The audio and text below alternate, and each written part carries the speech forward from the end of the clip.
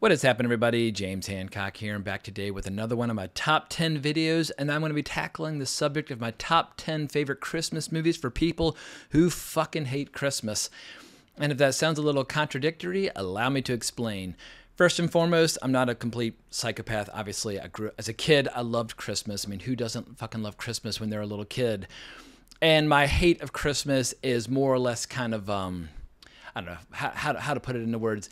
It's a little bit of like pretending to be Ebenezer Scrooge just as a reaction to what I regard as like the alarming amount of glee and hysteria that some people feel about the holiday of Christmas. And I think it's safe to say that for every person out there who looks forward to this time of year, loves sending out a million Christmas cards, loves sending out a million presents, looks forward to traveling to far too many cities in far too short a time in order to see far too many relatives that they don't like in the first place, nursing all the hangovers, getting in all the screaming matches, just embracing all the undue pressure that is placed upon people during this time. But I feel like there are just as many other people where they look upon all of that with horror, and it's a time of depression and dread and stress.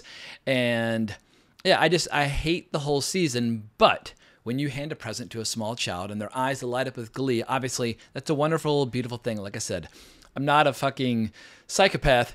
I think I hate more than anything people who like Christmas too much as adults as opposed to just letting it be something for the kids, because what it leads to are like really annoying office parties that you have to attend, or bonding with relatives that you only see at like the annual Christmas party, but otherwise you do not give a shit about them. And I really hate like cheesy, just grotesquely commercial Christmas music, like when a boy band comes out with their new Christmas album, and it's not even like their version of old school Christmas songs. It's like new Christmas songs, like NSYNC.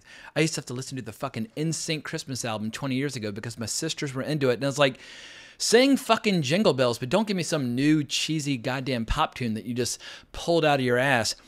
That's the side of Christmas that I fucking despise. And there are times where I feel like if I could just place myself in like a medically induced coma and skip Christmas every year, I would be a happier person. But what I hate more than all the other crap I already mentioned are really bad Christmas movies, where these are movies that prey upon people's emotions and they resort to really cheap sentiment or like nauseatingly syrupy bullshit that's totally manipulative, going for these unearned emotional beats, usually accompanied by terrible music or including really annoying children just spouting out a bunch of bullshit. And it all makes me want to projectile vomit right out of my ass. I can't fucking stand it. And every year we get like 50 new Christmas movies that perfectly exemplify what I'm describing. So you might be asking yourself a very fair question at this point. What qualities would allow a film to make this list? And it's more about what they're not than what they are. Like if you would describe the movie as cute, it's not going to make this list. But I feel like there's a whole crop of movies out there that take place during Christmas that are not about Christmas that are really good fucking movies. And most of the movies on this list have been celebrated before. There are no like hidden surprises tucked away in here, although a few of them are a little more obscure. And I just feel like if you find yourself trapped at a family gathering where you just want to, I don't know, like put poison in everybody's eggnog, instead watch one of the movies on this list, and I think you'll be feeling a lot better in no time. These are movies that are designed to help bitter assholes survive this unendurable season. And like any good top 10 list, there's not enough room for all the movies that I would want to include, which is always a sign that the list is worth making. But just to show that I'm not a completely, totally cold-hearted bastard, if I were to make a genuine top 10 Christmas movie list, like of movies that actually celebrate Christmas, there are a bunch of good ones out there. Like I would include the original animated Boris Karloff, How the Grinch Stole Christmas, the stop-motion movie, The Nightmare Before Christmas, Christmas Vacation, A Christmas Story, Edward Scissorhands, Scrooged. There are a lot of good ones out there. Can't see the line, can you, Russ? No. And of course, there's It's a Wonderful Life, which always gets described as a Christmas movie, usually by people who have not seen the movie. I love Frank Capra. Frank Capra was a damn good filmmaker, and I think It's a Wonderful Life is his strongest movie. But that movie's about so much more than just Christmas. Christmas shows up at the very end of the movie, but it's about depression, and it's about a guy wondering what would the world have been like had he never been there. It's a movie about suicide. I mean, it's a really grim, incredible film, but by the very end, when it does turn into a legit Christmas movie with those clips that we've all seen in movies like Gremlins with Jimmy Stewart running down the street screaming Merry Christmas to everybody, or when his little girl says, every time a bell rings, an angel gets its wings, it's a very real, genuine, heartfelt scene, and the emotions are earned. It's an incredibly emotionally impactful scene. But let me get into a few honorable mentions before I get into my top 10. And as is always the case when I think of these ideas for a top 10 list, I'm like, oh, what is like a really quick, easy idea where I can do no research? And then as soon as I start doing the preparation, I always end up doing far too much research and going down a rabbit hole and looking at other lists and that sort of thing. Like a movie like the Ozploitation classic Wake and Fright. I never would have thought of it as a Christmas movie, but it popped up on somebody else's list, so I probably need to revisit Wake and Fright just to see what people are talking about. But then we have great horror movies like Black Christmas, which is a really phenomenal early 70s horror film from the same guy who made A Christmas Story about 10 years later. But if horror is your thing, Silent Night, Deadly Night is another good one. If you like kind of rough and rowdy 90s edgy comedies, The Wreath is definitely a dark Christmas movie worth seeing. It falls just shy of being a movie as ruthless as like Swimming with Sharks, but it's still pretty goddamn good. Go, well worth a look. Todd Haynes' Carol is a very cool, kind of unofficial Christmas movie with some really frank eroticism, which always makes a movie okay in my book. Or if you prefer to stick with the great masters, Ingmar Bergman's Fanny and Alexander will absolutely blow your mind. It's one of his great masterpieces. And if you're one of those people who appreciates a little acid and venom in their humor, I strongly recommend Martin McDonagh's In Bruges, a film which is now just a genuine, bona fide cult classic. And another acidic Christmas classic is Billy Wilder's The Apartment. It doesn't really feel like a Christmas movie, but a lot of it does take place during Christmas, and it's a strong contender for the best film that Billy Wilder ever wrote or directed. And one of the best honorable mentions and a strong contender for my top 10 is Terry Gilliam's Brazil from 1985, which is one of the funniest and just most scathing social satires in human history. A movie that just completely skewers every single aspect of late 20th century life. It's basically bureaucracy run amok, controlling nearly every aspect of society. And the movie is eerily prescient in that every single era has people who are trying to create the hellish existence that is being explored in that movie. That is your receipt for your husband. Thank you. And this is my receipt for your receipt. And there are a few out there that I still need to see. I've never seen Morven Caller, which I understand is a brilliant movie, irrespective of whether or not it's a Christmas movie or not. And Better Watch Out, apparently, is pretty cool as well. But at this point, the video is going to be 2.5 hours long if I don't start talking about the fucking movie. So let's get into my number 10. And I have to thank the boys over at The Pink Smoke. Definitely check out their website for cluing me into this movie years ago when they came on my podcast, Wrong Reel, to talk about it. But I'm talking about John Cribbs and Christopher Funderburg. They know their stuff. But the movie is The Silent Partner from 1978. Now, this movie is not about Christmas at all. However, it does take place during Christmas. I mean, it even has a bank robber dressed up as Santa Claus, and it's got Christmas parties and the whole deal. So once again, if there are a lot of scenes set around Christmas, then you can totally qualify for this list. But this is about bank robbers and kind of con artists and bank tellers all collaborating, trying to outwit one another and playing a very dangerous game of cat and mouse. It's a really kind of savage, unexpectedly violent movie in a lot of ways. And Curtis Hanson was one of the screenwriters of the movie. Curtis Hanson would go on to do movies like LA Confidential, which blew my mind when it came out back in the 90s. And he also was an uncredited director on this alongside Daryl Duke. But the stars, Elliot Gould, Christopher Plummer, and Susanna York, are just absolutely incredible. But what I like about this movie is that it is like the most unapologetically frank movie about adult sexuality that I've ever seen. And, you know, there are plenty of movies about sex where it's like a bunch of frat guys going to titty bars going, woohoo! And it's like, that's not what I'm talking about.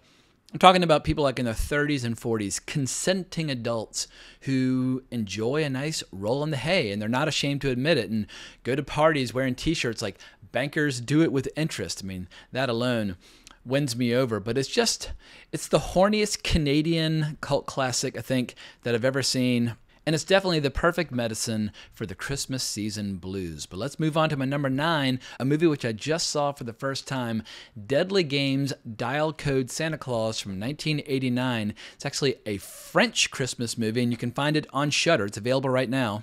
And sometimes the movie just goes by the name Deadly Games, but it's also listed as 36.15 Code Père Noël. That's the French title. In any event, this movie is basically Home Alone for people who find Home Alone to be too sentimental. And I do find Home Alone to be too sentimental. Even when I was a kid, I guess I was 15 when that movie came out. Even then, I found it to be too sentimental, too soft and sugary and sweet. But this is a movie about a kid defending his home from a murderous sociopath who's dressed up as Santa Claus on Christmas Eve. And imagine like a late 80s kid who knows his 80s action well and like basically dreams of being John Rambo and like knowing how to set booby traps and that sort of thing, who lives inside an exotic mansion, almost like a supervillain's base with all these different chambers and rooms. But this psycho shows up and starts harassing this kid and his grandfather, and the kid just goes fucking berserk and resorts to every single secret weapon in his toolkit to make this poor guy's life hell. But there's so many brilliant scenes that are basically like loving homages to 80s action classics, where it totally leans into like these classic R-rated action tropes, like burying your dog and then like gripping the dirt and roaring and like strapping on plastic weapons and tying a headband on. Anyway, Sylvester Stallone, if you ever saw this, I'm sure he would absolutely fucking love it. But it's basically like, what if Die Hard started a little kid and took place in a house with one henchman trying to kill him? And it's not one of those movies that starts out hard and then gets soft. Like that happens to so many movies, like Scrooge. Starts out ruthless and then gets very sugary sweet. Deadly Games sticks to its guns all the way through. It will make you laugh your goddamn ass off. So shout out to director and writer Rene Manzour who did this. He absolutely knocked it out of the park. Now, I already mentioned Die Hard in the context of the previous films, so let's just dive right into Die Hard from a number 8. A movie that people like to debate whether or not it's a Christmas movie, and I feel like, I don't know, I mean, if people want to debate it, fine, but the movie takes place during Christmas. It has Christmas parties, Christmas presents, like, you know, kids waiting for their parents to come home on Christmas Eve. When John McClane's got a weapon taped to his back, we hear little jingle bells. It's a Christmas movie. Is it about Christmas? No, it's just the most badass fucking action movie of its era. But it's so weird how people, the same way people make up bullshit for themselves to do during the Christmas holiday, people just like to make up shit to fight about for the dumbest fucking reasons. But at any rate, Die Hard is a Christmas movie for people who hate Christmas movies. And it's so goddamn good and has such a great happy ending that it almost crosses over into like a legit Christmas movie that could make a list that would include movies like A Christmas Story. But that's one of those classic action movies that 100% lives up to its reputation. And it's rare to see an action movie where the hero is always in so much trouble. Just seeing John in the bathroom with blood pouring out of his feet, knowing that his own death is potentially right around the next corner, and just seeing he's so exhausted and he's just so, he's got nothing left to give, but he has to just keep going. It's totally badass, and I feel like that kind of action is something that's kind of a lost art form. We see too many action movies where the people are just indestructible. Give me some more Die Hard, please, in the action genre. But let's move on to my number 7, which allows me to celebrate the great Stanley Kubrick in his film Eyes Wide Shut from 1999. And I'll never forget the spring of 1999, which was my last year in college, and I was really looking forward to this movie. And Stanley Kubrick was then and is still today one of my all-time favorite filmmakers. He's just an absolute giant. And my buddy and I were sitting there watching TV, and another friend walked in and just told me that Stanley Kubrick had died. And I was like, "Are you fucking with me?" And he was like, "No." I was like, "If you're fucking with me, I'm gonna like get in a fight with you right now." And he's like, "I'm serious." Like, I just saw on the news that he died. And obviously, I was sad to hear that one of my favorite filmmakers was dead at 70, but the immediate panic that set in, I was like, oh my God, what is Warner Brothers going to do to the movie? Like, are they going to recut it? Are they going to fuck with it? Are they going to screw it up? And I think to my dying day, I will always suspect that Eyes Wide Shut is unfinished. I feel like Kubrick probably would have continued to edit and sound mix and finesse it right up until the last minute. I don't know how much he would have changed, but there was still some time left in the post-production process. And so I always kind of watched the movie somewhat at arm's length, wondering if it's like the real Stanley Kubrick, Eyes Wide Shut. But the reality is it has a lot of really interesting scenes set during Christmas. And I find the famous orgy scene in it famously or notoriously unerotic. I mean, I've never seen a scene with so many beautiful women wearing nothing where it's not like a turn on. It's like you almost are like, it's almost like being at the zoo and you're going, oh, that's interesting. But the scenes that I do find to be erotic are the dream sequences, or I guess the fantasy sequences where Tom Cruise is thinking about what Nicole Kidman might have done. Like he's having this, almost like he's working himself up into a frenzy, imagining his wife getting it on with this kind of rugged sailor guy, a guy that she never even got it on with. But those scenes for me are intensely erotic. But what I like about this movie is that it's given me the perfect Halloween costume for the rest of my life, because you put on a tuxedo, you put on a Venetian mask, and wherever you go, you fit right in. And at a certain point, if you're tired of wearing a mask, you take it off. You're still in a tuxedo. You can still get into any bar or restaurant in New York.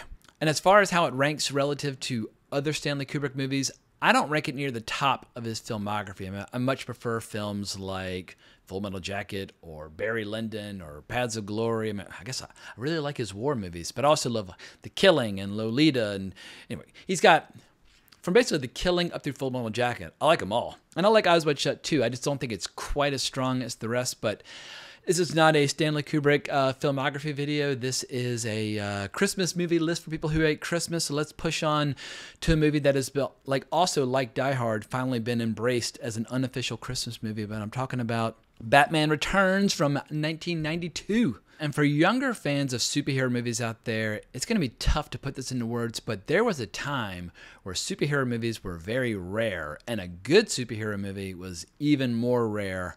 I mean, the 80s was just a fucking no man's land for superhero movies. I mean, we had Superman 2, which is good, and we had Batman in 1989, and that was about fucking it. But we had all these other great genres that were being explored. I mean, great horror and great action and basically every other kind of movie that you could think of, great science fiction, yada, yada, yada. But 1989, Tim Burton's Batman changed the game, monster hit. Batman Returns, a lot of people did not like it at the time of its release, but I was so just enthralled by Tim Burton's vision that I was like, this guy can do no wrong.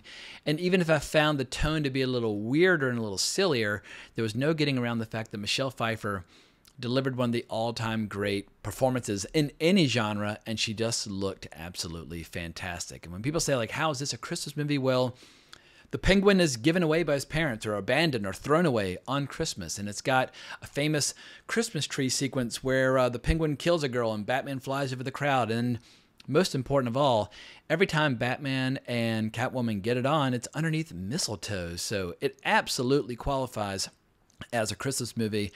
And it's so uncompromising in its depiction of some pretty raunchy sexuality, or at least sexually suggestive dialogue. Just the pussy I've been looking for. I would love it if the superhero genre would give us some more disturbing, weird, gothic movies like this. Sorry, I'm losing my voice and I'm only halfway through the video, so maybe we ought to just move on to my number 5, The Hunt from 2012 from director Thomas Vinterberg. Thomas Vinterberg gave us The Celebration in the late 90s, which is an absolute masterpiece, and he recently gave us Another Round, which is one of my favorite movies. I think that 2019 or 20, I can't remember what year that came out. But anyway, Another Round was fucking fantastic.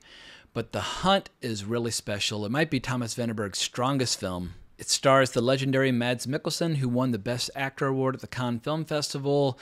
And I don't want to give away too much of the plot, but here you have a guy who is a very well-intentioned, hardworking kindergarten teacher who works with small kids.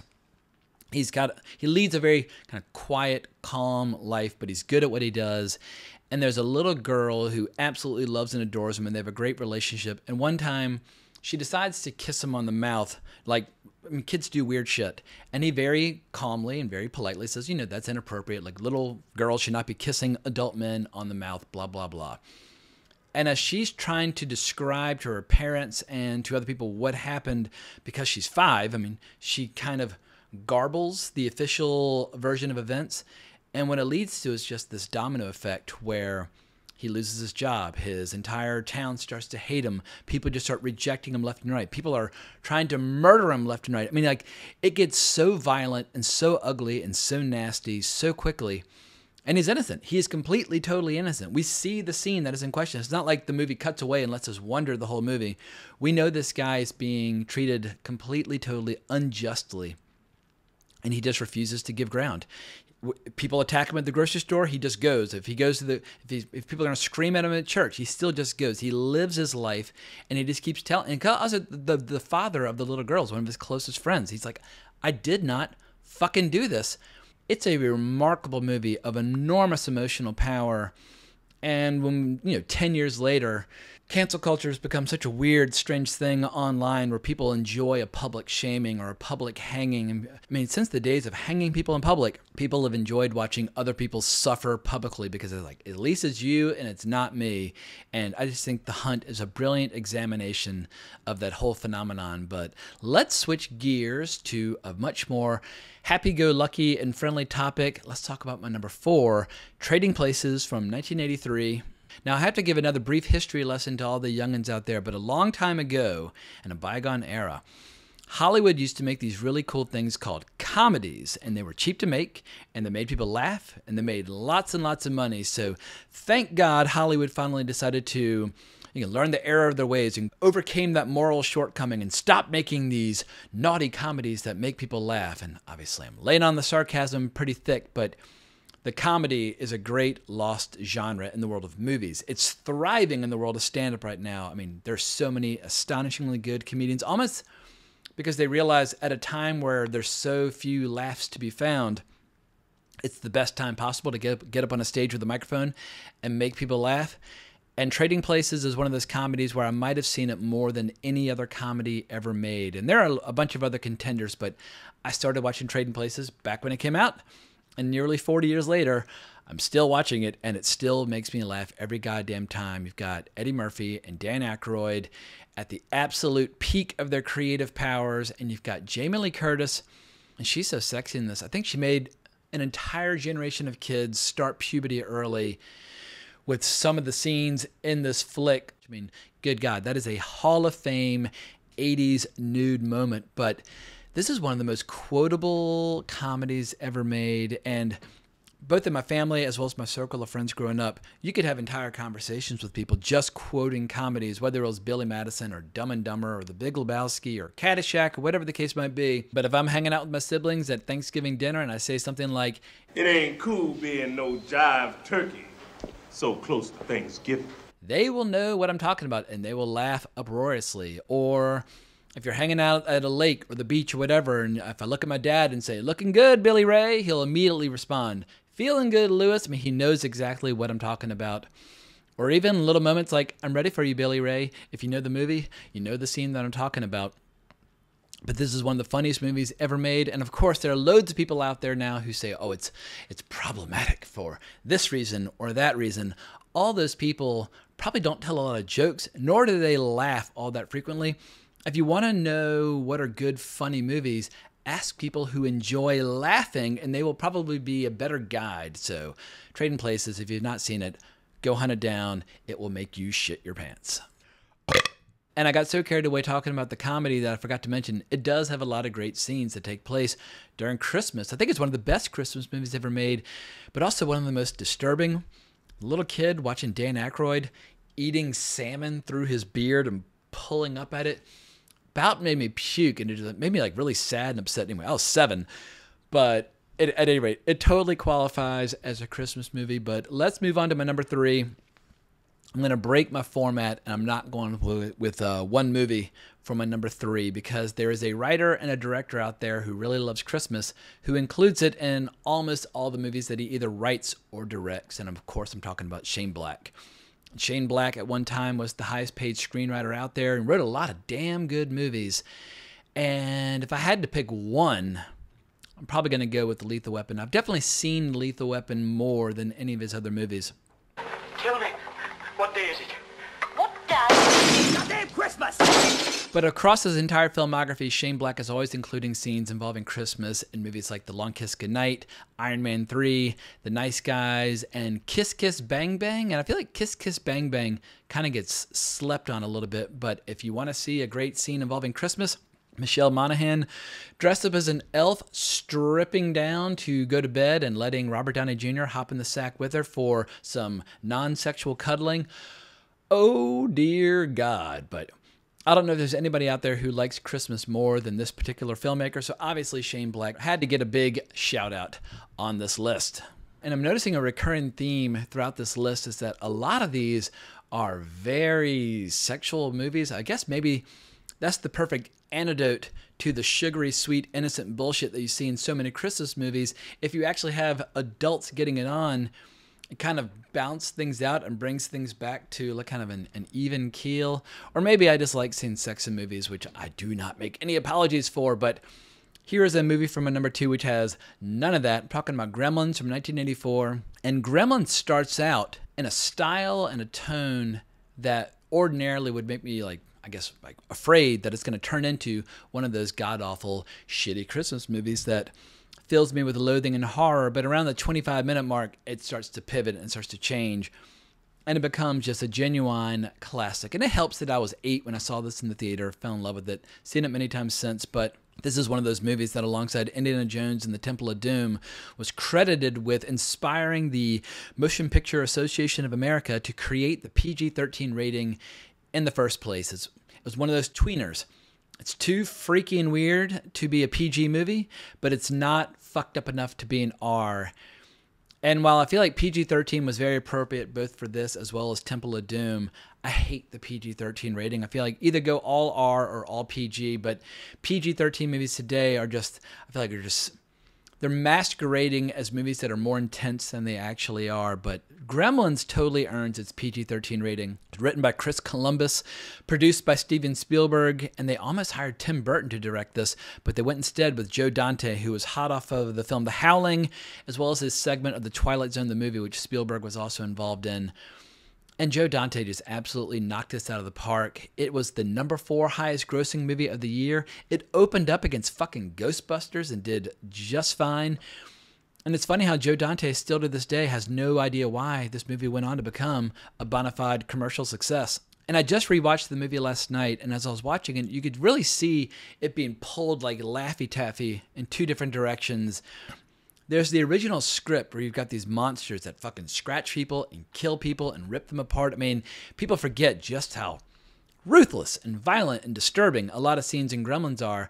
And then you have the soft and fuzzy stuff that was kind of shoved in to make it more accessible. But for whatever reason, it works, even though those scenes in theory should clash. Like at the very end, shots of Gizmo in an electric car riding around doesn't even make any sense because you need the remote control to make an electric car go. But at any rate, if you suspend your disbelief, that's the climax of the movie, and it should be a movie for like 4-year-old kids, but somehow it doesn't completely break the tension and the tone because you've got Stripe shooting arrows at Billy and just like coming after him with chainsaws. I mean, it's, like I said, this movie is really hardcore. And if you're a giant film nerd, there are all these great clips playing throughout the movie, like scenes from It's a Wonderful Life, Invasion of the Body Snatchers, even John Cocteau's Orpheus. I mean, that's a really deep cut for a kind of a mainstream monster movie. But if I were to try to zero in on the qualities as to why this movie works so well, first and foremost, Jerry Goldsmith wrote not 1 but 2 iconic theme songs for this movie. You've got the Mogwai theme song, which Gizmo sings, but you also hear just on the score. And you've also got the Gremlin theme, which is just so iconic. I mean, it's awesome. And then you have the scene in the kitchen where Billy's mother, like in Texas Chainsaw Massacre fashion, just eviscerates 3 gremlins, one after another, like a fucking blender, a goddamn microwave, and another one just gets stabbed repeatedly with a kitchen knife. I think that's one of the most badass scenes from any movie in that entire decade. It is a masterclass in filmmaking and really fucking hardcore. But the reason this movie is at number 2 on this list is because it's got the all-time great best scene describing why some people aren't into Christmas. And throughout the movie, Phoebe Cates had already been kind of laying a trail of breadcrumbs as to why she didn't like the holiday. And she raises a very interesting point where if you don't celebrate any other holiday, nobody cares. But if you say you don't celebrate Christmas, people kind of look at you like you have six heads.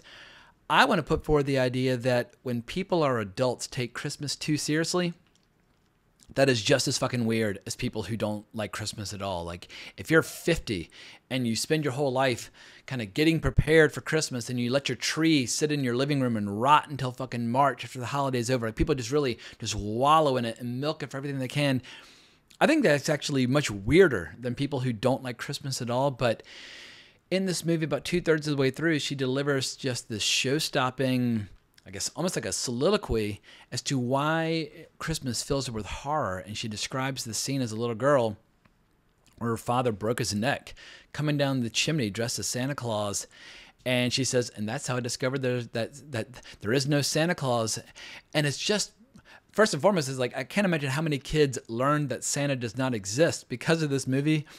I learned when I was in kindergarten, and I was in second grade when this movie came out. So I'd already had it kind of spoiled by my older brother. But I bet a lot of kids were like, Mom, Dad, like, what the fuck? But anyway, it's a brilliant scene. It's bone-chilling. There's not a monster in sight. And Phoebe Cates just absolutely knocked it right out of the park. And famously, Steven Spielberg, as well as the studio, wanted to have that entire scene removed. But Spielberg, in spite of not liking the scene, backed his director, Joe Dante, all the way. So high five to Steven Spielberg for being a damn good producer, in addition to being a really good filmmaker. But let's move on to my number one, and it's a no-brainer.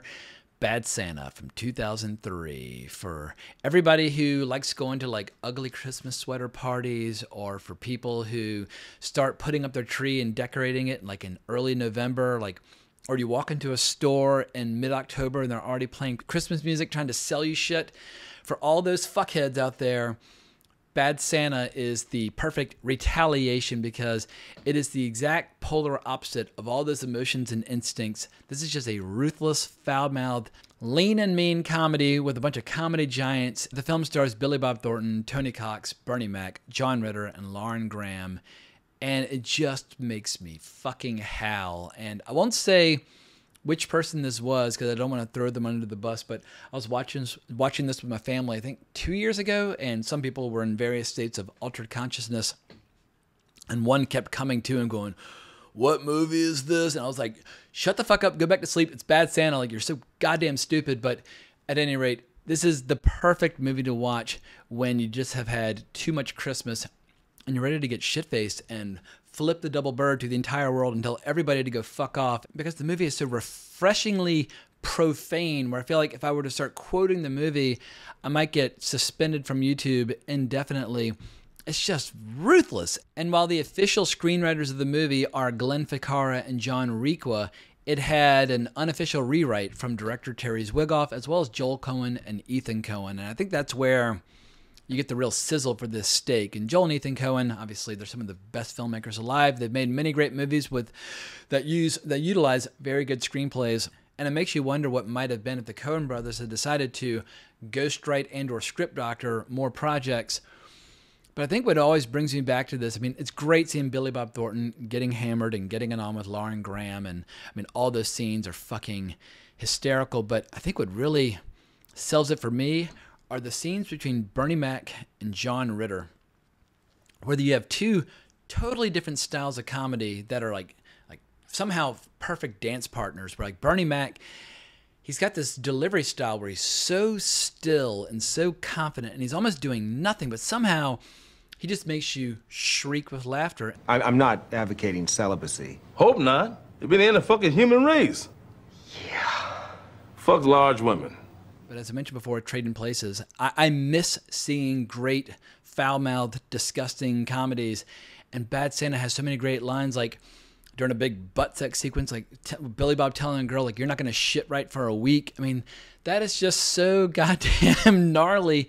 And I don't know why somebody hasn't picked up the baton and run with it, because if the powers that be in Hollywood are too afraid to greenlight foul-mouthed comedies, and maybe Netflix would be willing to, but I feel like it's time for some independent filmmakers to notice a giant market opportunity and bring back that genre that has brought so much joy to so many people. And it wasn't that long ago. I can remember around like 2006, 2007, 2008, where movies like Borat and Wedding Crashers and The Hangover were not only successful, but like wildly successful. And I feel like filmmakers and Hollywood in particular, we know they're all a bunch of greedy fucks.